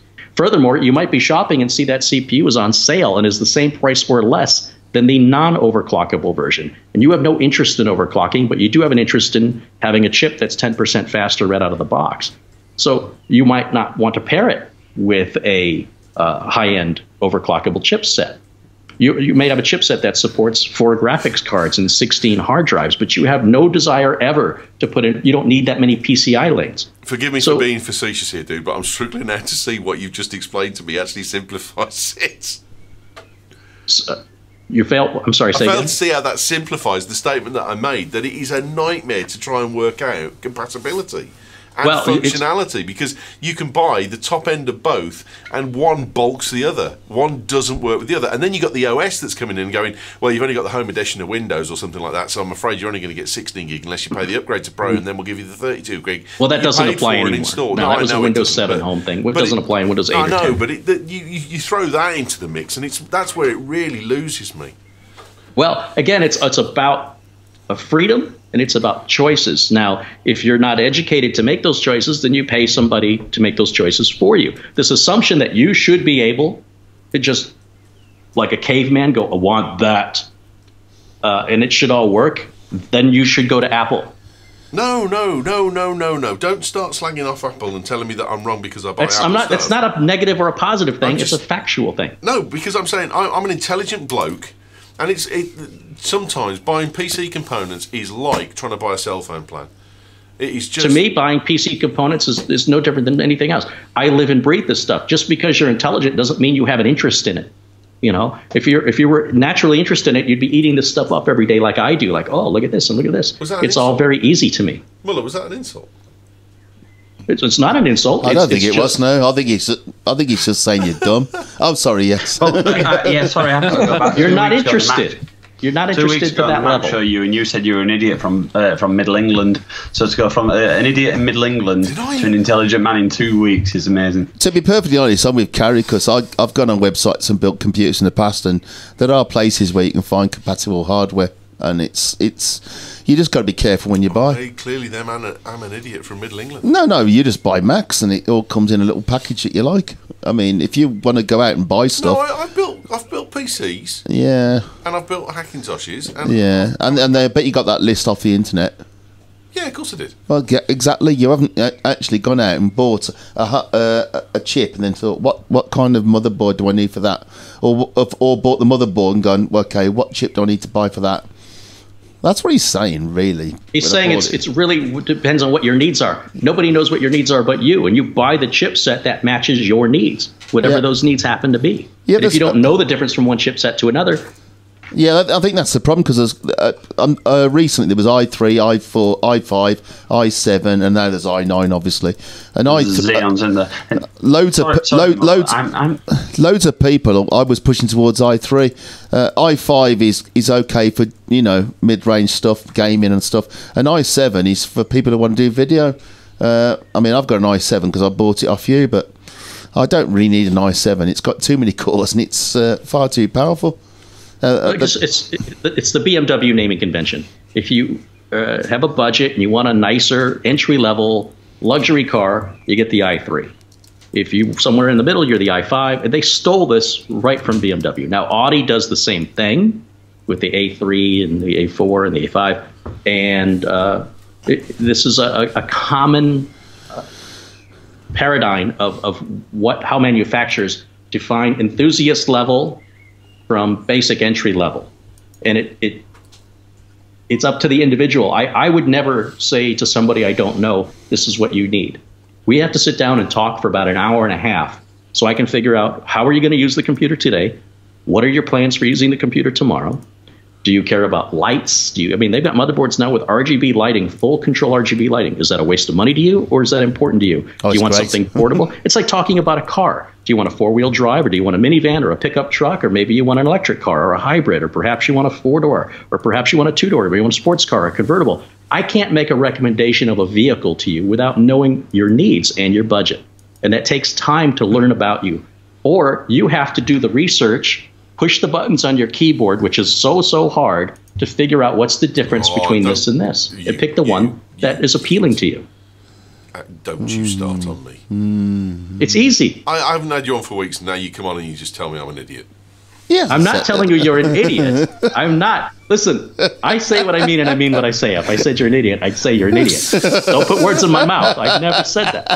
I think you're just not very interested in this particular topic to that level. Did it tell you that? Yeah, but he's a Mac user. Mac. It comes in a little package. It's got silver on it and a little badge. But even for the Mac, I mean, there are. I think where he's heading. I mean, there are different kinds of Macs, and I mean, Ewan has figured out that the Mac, for example, is good for his business and things like that. So he has invested time and research and thought about what's the perfect tool for what I have to do. And I think that's the same thing with hardware and with PC hardware, basically. Yeah, but it's not the same though, is it? It comes in a little package already sorted out, or everything's good. It's not the same as when you build a PC where you've got to do a little bit of work. I mean, I've built several pieces over the year. I've rebuilt Ewan's, and it did take a little bit of research to find the right bits that actually work. Because you can just buy bits and get them together, and they just go like. Is there anything of the computer I sold you that is still left? Yeah, there is a bit, but not much. I'll bring it in and show you. These chips, are they taking the industry forward? Are they? Because I heard lots of numbers from you at the start. If this pushes Intel forward, then the Mac world's going to benefit anyway, because Intel are having to move forward, and that means those CPUs are going to be pushed out to the Macs eventually. I don't think. Are these significant changes? I don't think it's going to push. I don't think it's going to push the Mac, though, is it? The Mac, they're going onto their own chipset again. All right, well, can we get back to whether these are sigsignificant changes or not? It may or may not push the Mac forward. Well, it's not a Mac show. It's not a Mac show. I agree totally. Well said, Carrie. So what I'm trying to understand is whether this is really taking my crystal ball hasn't worked in a long time, but I will say that this is progression and evolution of the chip in a natural and normal, consistent manner that keeps the status quo. It's good that AMD has become more competitive against Intel to help light a fire under Intel's butt to try a little harder and be a little more aggressive in their pricing. And it's good for the marketplace for there to be a reasonable competitor. They've got to convince the manufacturer, though. Good. They've got to convince the manufacturer to install. There will be out there. There's people who made AMD machines before, so there will be again. So. And we're talking about really what's adding is more cores, more cores, more cores. We're running pretty much the same gigahertz we've been running for 10 years. The frequency is pretty much the same. So ideally, that will encourage developers, rather, to make applications that take advantage of multiple cores, which then means you might, if you want to run some of those applications on your smartphone, that's going to drive demand for smartphones to have more cores, to be more powerful. There's an awful lot of what we do at the moment on computers, which you could have done 3 years ago, and the current computers aren't doing 10 years ago. No. Easily. If you talk about, let's go back to my realm of video. The computer that I currently have here is fantastic, don't get me wrong, and it powers through video. But actually, the MacBook Pro I've got, which is 3 years old, it does a great job. It's not quite as fast as that, but it's not the end of the world. But you're not doing 4K on it either, are you? Yeah, I am. I'm doing 4K really? 1080, yeah. And it's this thing's got 6 cores. That thing's got the standard i7 in it. And yes, there's a difference, but if I had to edit on that compared to editing on this, it does save me some time on some projects a little bit. But, 3 years ago, you could still have edited quite comfortably on what we've currently got at 4K. It wouldn't be the end of the world. 3 years isn't really going that far. Most people replace their computers about every 6 years. I'm sorry, mate, but if you talk about Moore's Law, it's a long way back. It's double. It's double. It's double. We're talking about the size of the chips, the number of transistors. We're not talking about performance. The evolution of programming has not stretched the CPU for the last 3 years. That's the problem. I would say it hasn't stretched in the last 10 years. No, it has. Yeah. It has in the last 10. Most applications still only use 1 core or 2 cores at most. The vast majority, very few use more than 2 cores. And so is this going to be used in AI? Because I think that's going to start stretching AI CPUs. or VR. Isn't it the graphics cards though that are pushing the boundaries now? Well, the graphics cards have been more used. Gaming is really driving hardware sales more so than anything right now. There's a lot of talk of VR, but it's nothing really more than a buzzword. There's no killer app. There's no reason to have it except in very specialty applications. If and when that happens, I'll change my tune on that. But for right now, it's a great buzzword. VR's no further on than it was. Sorry, did I say AR? I meant AI rather than AR. Well, I'm saying VR. You said AI. You said AI. I said VR. But both is equally valid, AI or VR. Because at the moment, I don't see a huge leap forwards in VR from where we... Okay, the graphics have got better, but there's no one taking VR into something that's wholly different, apart from HoloLens. And, okay, the HoloLens stuff is great, but it's real things in real people's hands at real prices, then I'll believe it.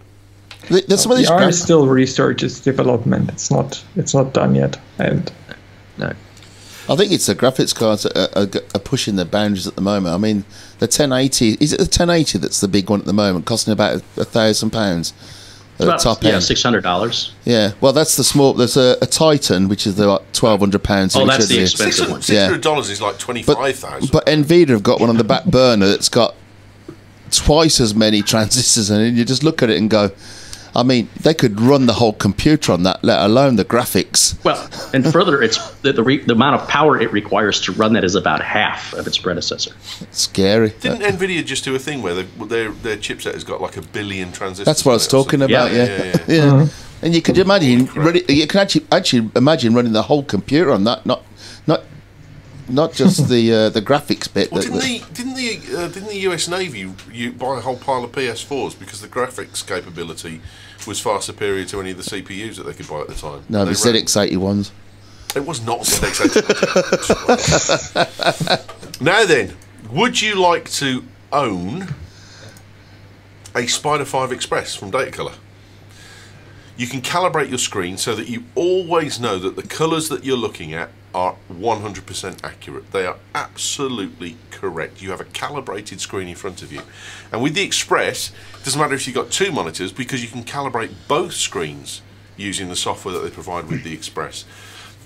This thing is brilliant. I've got one of these. I did say in the Mac show, me and Ian Lewis have been given one each to kind of review and calibrate the screens and play with it. Ian's been given the basic one as the amateur, and he's done his review on it, and it's a brilliant review. You should go and watch it on British Tech Network. I've been given the elite one for professionals, and I haven't written a review yet because I haven't figured out how to do everything. There's so many features involved in this thing that are just brilliant. They're not used. The actual unit that you get is exactly the same, no matter which package you buy. But what changes is you upgrade your infrastructure package, your software package, to get the extra features that go into it. And basic 2-monitor calibration comes as standard across the whole board. So when you get this, you will get an absolutely just one of these that does the job, and it will calibrate as many monitors as you have. So there's no problem with that. Now here's the next question. Would you like one of these free of charge? Oh, yes. I don't. No, not really. It's not useful to me. I'll edit that bit out. Doesn't work with your watch. I'm just saying it. Somebody else can win it. Who invites this in you? I just don't need it. He invites himself. We get someone who sponsors the show, and you go, "Would you like one of these?" And he goes, "Well, no, not really." no. It's not really aimed at me, is it? Shut up, then. Just keep the trap shut. I can't go too far because if you got nothing nice to say, don't say anything at all. Oh, sorry. Hang on, let me go back to the picture, and I can edit the Burke out. There we go. There's the picture. Would you like one for free? Yes, please. Yes, oh yeah. Well, all you got to do, because for the next 3 months we're in a competition. So this month you will get a brand new Spider 5 Express in your grubby mitts with a full license for the Express software, and you can upgrade it if you want to take it further. It's entirely up to you. All you've got to do is send us an email to brishtechnetwork@gmail.com and answer the simple question: what are the 3 primary colours on a computer monitor? There you go. It's that easy. So send your answers to brishtechnetwork@gmail.com. What are the 3 primary colours on a computer monitor? And you might win this month a Spider 5 Express. It could be all yours. Anyone can enter. It's fine. It's silver, space black, and rose gold, right? People. Silver, space black, and rose gold. There you go. Patrice has already entered. Jolly good. Yeah. Yeah. Now you're sitting there going, well, okay, but what if after a few weeks I don't win this? Well, that's okay, because we're going to do another one next month, and then another one the month after. So you get 3 chances to win one. How awesome's that? Thank you to Datacolour for sponsoring this competition. It's entirely at their cost, and we haven't paid anything for these things, and we do love them. Thank you very much for supporting British Tech Network. They're wonderful. So, awesome. There we go. Send us your and tweet it out as well. Tweet out that you can win a Spider 5 from Datacolour by just answering that simple question. BritishTechNetwork@gmail.com. We've also got UK2 supporting us. They're awesome. We love them to bits. We couldn't do our stuff without them. They've been keeping this crap on the air for 9 years now, and they're going to keep it on for another 9 years because they've extended the server. So there you go. We're going to have to think of things to talk about, fellas. All you've got to do is go to brishtechnetwork.com/sponsors, and you can get all of the great offers that they've got for all of the BTN listeners, and you can clear your basket effectively if you really want to. VPS, VPN, co-location services, domain names, there's everything you could possibly want. And please, please, please tweet out that you love UK2 because they support British tech. That would make a world of difference to us and to them, and it means a great deal to both of us. And Uniku is coming as well from Hoya. Next month I will be going up to Wrexham, and I will be getting my face measured, and Mark will be stood there doing the thing that he's doing there. I don't know what he's doing there on a computer, but he's doing something. I think it's dubstep. Yeah, it's dubstep. and Mark will generate a pair of glasses for me that will sit in my... And Uniku is great because it sets the lenses where they need to be for your vision and then builds the frames around them to fit your face. These really are unique unique frames, custom frames. They're to the point that even your initials are stamped on the inside of them. That's how unique they are. They will fit no one else's face but yours. And I'm going to go and get my mind at Wrexham in a few weeks' time. And if you want the top loaders like Muller has, then that's okay. You can still get those. Go to a Vantec or go into your local Hoyer supplier and say, I want to get these. Or better still, send an email to podcast@hoyer.co.uk. Tell them you heard about them on BTN and where's the nearest supplier, and they'll tell you where to go. And just to be clear as well, if you've got a set of frames that you really, really love and you don't want to do without them, then that's fine. Hoyer will help you out as well, as they did with Camps. They did. Those are Hoyer lenses in Camps' existing frames. Yep. There we go. Jeffrey, next time you need some frames, I know right where to go. Find a Hoyer supplier, and I want you to go. Yep, it worked for me in the US, because it will. If you write to podcast@hoyer.co.uk, they will sort you out with a US supplier for you. Okay. And actually, awesome. I'll have a word with you afterwards, but you should talk to Mark. Promise you should talk to Mark, if you know what I mean. I should talk to Mark. Talk to Mark. Talk to Mark. Time for the cool thing. Camps, give us a cool thing. My cool thing this week, 1 second, just wang the link in the chat room. So, sorry, I'm going back to my current obsession of exercise. There we go. Come on, de-paste. I'll be there in a second, probably about 3 times. So my trusted Bose in-ear headphones that I've used day in, day out for about the last 3 years died this week. I haven't pulled the trigger on the AirPods yet, and I'm going to do, but there's still a 6-week delay. Should. So I went, and even at £160, I'm not sure I want to be using them for running when I'm doing a bit of tarmac, a bit of trail running as well. So I plumped for the Plantronics Backbeat Fit Bluetooth earphones. I love these things. The sound quality is great out of them. I don't know if you can see them on the camera. The way that the headband works, it's quite a thick rubberized headband, so it doesn't sort of when they go over the top of your ear and drop onto the back of your neck. The wire, when you're running a bit of sweat, the wire doesn't stick to your neck. When you move, it doesn't pull and drag from one ear to another. It sort of stands off slightly, but it's not the sort of thing that bounces up and down when you run around. The controls on your ear are great. Answer calls. There's a tiny little mic built into the side of the ear pods themselves that work really, really well.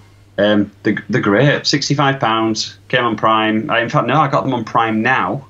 I ordered them at 4:31 in the afternoon. They arrived at 6:21 in the evening, so less than 2 hours on Amazon Prime now, and nothing extra for delivery within the 2 hour period. So well done, Amazon, and yeah, great earbuds. Good set of earbuds. Nicely. What's the time like? About 8 hours, it reports. Bloody hell, that'll do. Yeah, I mean, I'm at the moment I'm running 10k in 53 minutes, so it gets me absolutely once a week, and I'll just bob them on charge at the weekend. Bloody hell, good stuff. Well done, mate. Carrie, what's your cool thing for us? It's a so t-shirt. I had to dim the lights so I can show this off. Oh, because you need to have this in your life. That's got more computing power in his phone. It's also got better reception. That is fracking awesome. So obviously, I don't have you guys on speakers, so it's not going to move when you speak. And I don't know, it's not actually moving all the time when I speak, but we can see it. It's going there. Yeah, it's cool. Yeah, get us a beat going. That would be great if it could hear you and it would have actually done that. So yeah, I just want to walk around the mall with this on. But it doesn't work unless you're talking. Or you can take it to the club. Oh, that would be good in a club when it's shoob. Doc needs one of these. And it's just red light. Yeah, just constantly have the red. Batch me gone in 5 minutes. They're very inexpensive. There's a link to Amazon. It's just a fun little thing to have. I like that, mate. That's good. How much does it cost? Well, in British pounds, it's about £27,000. It is. No, it's 13. But it's about $10 it's American. $14. Yeah, but that's if you buy the pussy boy sized ones. If you buy the large ones, it only goes up to 2x. What's the point of that? Oh, the panel detaches. Yeah, but it's American 2X, so you can put a horse in it. No, I don't believe that for a second, mate. Can you detach the panel, put on any T-shirt? Well, the panel actually is Velcroed on, so you can wash the shirt, and there's a battery pack back here, an on-off switch, and a sensitivity dial to turn up or turn down the sensitivity. You just ruined the magic, mate. So you could take it and put That's it on... That's what I do. So you could put it on another shirt if you wanted to. You just lifted up your skirt and ruined the magic. Sorry. Sometimes Ewan lifting up the skirt enhances the magic. That's cool. I'm going to say that's the Sharon Stone. We've had a lot of cool things on the show, but that was actually a really cool thing. I might get one in for the bash. And this is why I got bullied. Trust me, dude. Yeah, but not via Instagram. It was totally worth it. Yeah, absolutely. No, because you said that now. I've got to leave that shit in the show rather than edit it out. I've got an edit point and everything. Shit. Now he got bullied by Telegram. Oh, shut up. Right. Code. I can't believe he wasn't supposed to be on the show. I've put him on out of pity and he's ruined the entire thing. It was a good story. Up until no, you. It was me, apparently. He bought me dinner, though, so I can't go too far. Jeffrey, what's your cool thing? Well, since this is the actual day that Star Wars premiered. I'm sorry, we didn't have a Star Wars story. That's all right. I'm going with Star Trek instead. Oh! Isn't this also Towel Day as well? Is today Towel Day? Today's Towel Day, I'm pretty sure. Oh. No? All right. Well, then I should have brought a towel today. But my pick is a Bluetooth microphone speaker for your smartphone, but it's like the ultimate Bluetooth microphone speaker for your smartphone because it's a life-size Star Trek communicator from the original series, and does it go? It does all the sounds. Yeah. Okay. They did a phone for this. And when you want to talk into it, you flip the thing so the lid comes up, and it pairs with your phone. It pairs with your phone, so you can leave your smartphone in your pocket, and you can use this instead and look fracking awesome. And what they did to make this was they did a 3D scan of one of the hero props from the original series, so they could make sure that they got all the dimensions right. And it's like crazy awesome. It's $150, which is what, 70,000 pounds. Well, now you say that, actually Gazmaz has found a UK source for the old volume meter there. It's not exactly the same though, I have to say, and it's only £4.50 plus £1.99 delivery.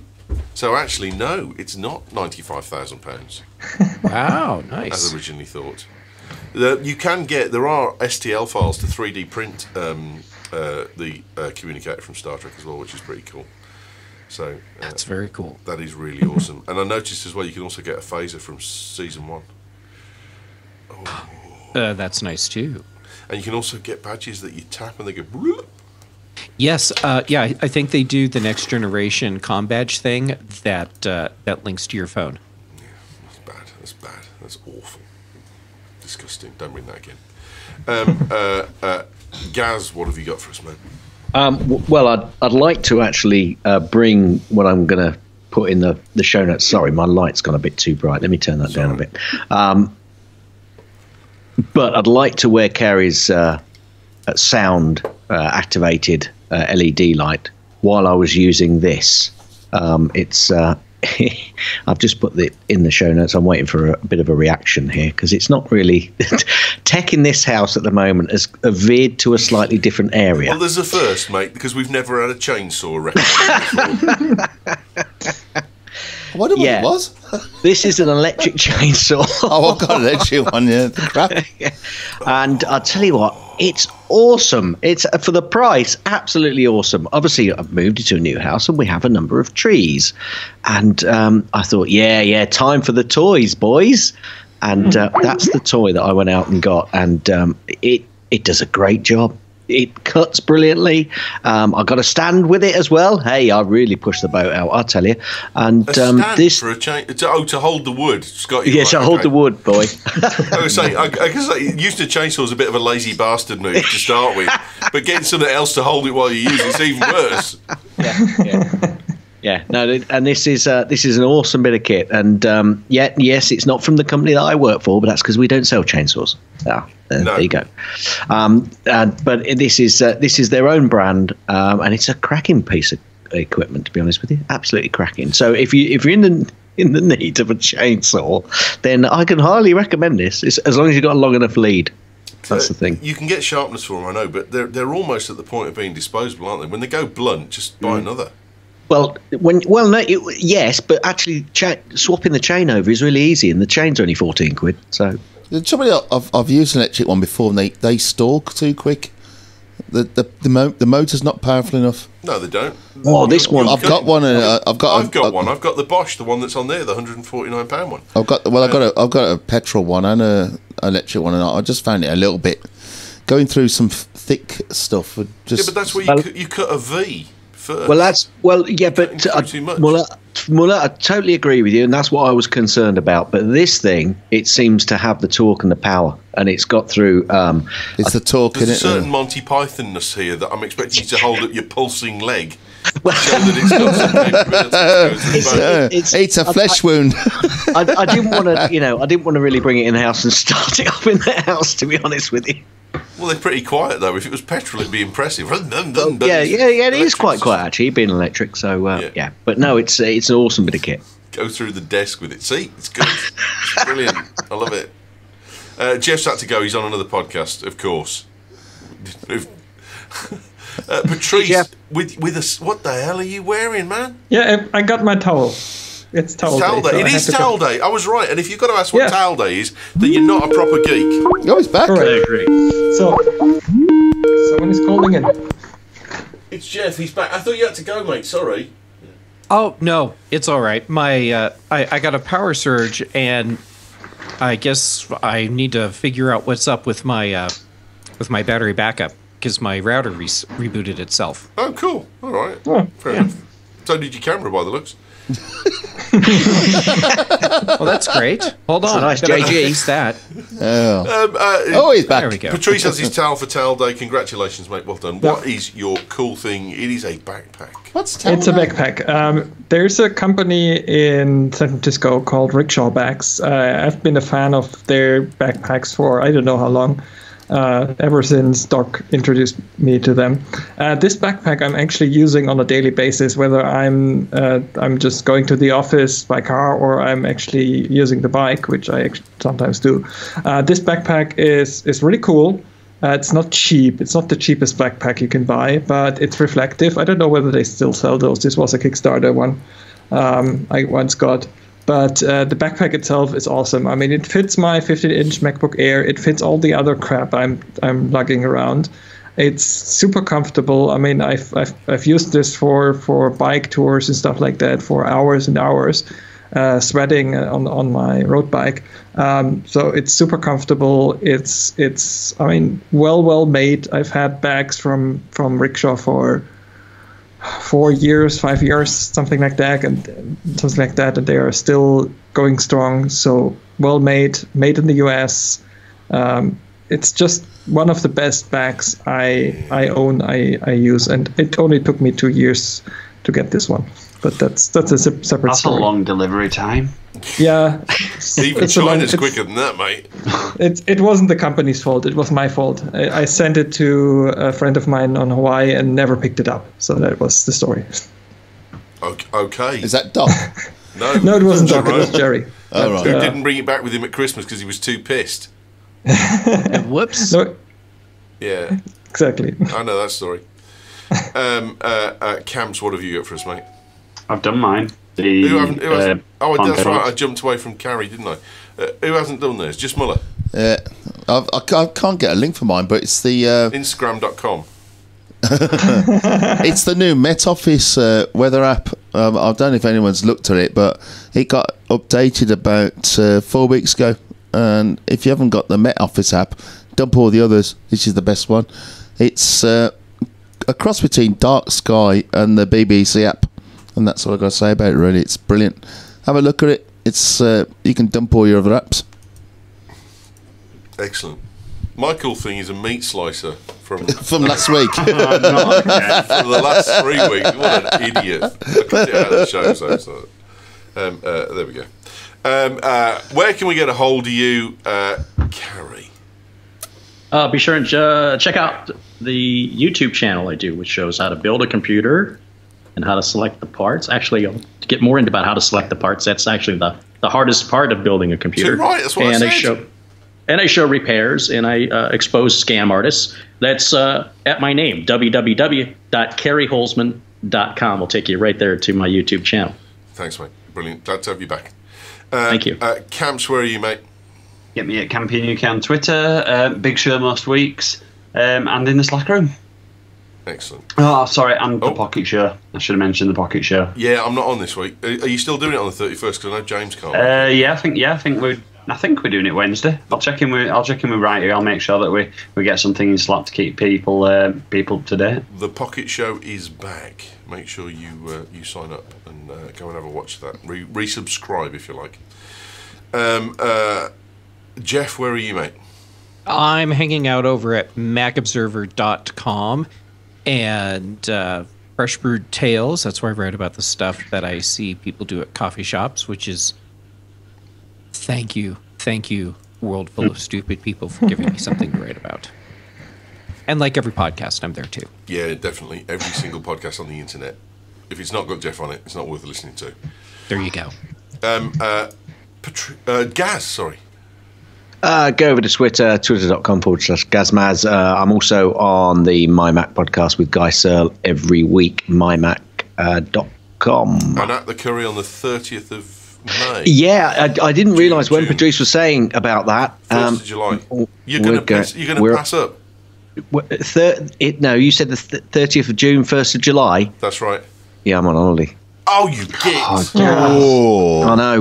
When Patrice said it earlier, I thought, "Oh my, how am I going to let this out?" Oh no! Yeah, we're going down to Cornwall on the 30th. If you just don't love us anymore, just say so. All right? Sorry? If you just don't love us anymore, just no. I'll come along. Absolutely, but yeah, I'm afraid family. No. We moved it away from the British Grand Prix as well, just for you. I came last year. Yeah, you didn't. You came to the Curry only. You didn't come to the day. Yeah, but I only come to the Curry, don't I? I said that earlier. No, you need to come to the day as well. Patrice, where are you, mate? Well, every week on the Mac Show, at the Bash in about a month, and everything I do on thepatrice.com. Bash tickets at brishtechnetwork.com/bash tickets if you want to come. It was great last year, really, really good, and it'll be great again this year, no question. And there's bacon and egg sandwiches at my house the following morning, so it's awesome. And there's dinner afterwards as well if you want to stick around. And I'm thinking so the other week, Sharon and I had nothing to do. The kids were off at parties and stuff like that. So we went on an earth oven cooking course, and we're thinking about making an earth oven in the back garden, which we could. I mean, this woman cooked everything, all of the food we ate, including the bread at the end. And it was just unreal. It was really, really good. So I'm going to give that a go, perhaps. But we're going to try and get that done before. It needs 4 weeks to dry out, though, so we've got to do it pretty soon.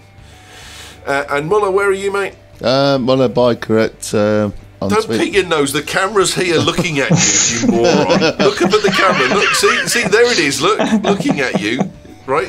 Muller Biker on Twitter. Mostly sitting here getting drunk and doing a few whatever. But carry on. Moving on. Okay, mate. Thank you. Mine is your ranking. Get me at your ranking on Twitter. We'll be back again in 2 weeks. Righty's here next week with the Big Mac Show, so he's going to squish them both together, and you're going to have a double helping of the same thing. But the week after, I'll be back, and it'll be all fun and games, as well as whatever Righty does. So there you go. And the Pocket Show should be back next week. Maybe. We'll see. I don't know. It's down how many people can come, which I can't. So there you go. We'll see you soon. Thanks for listening.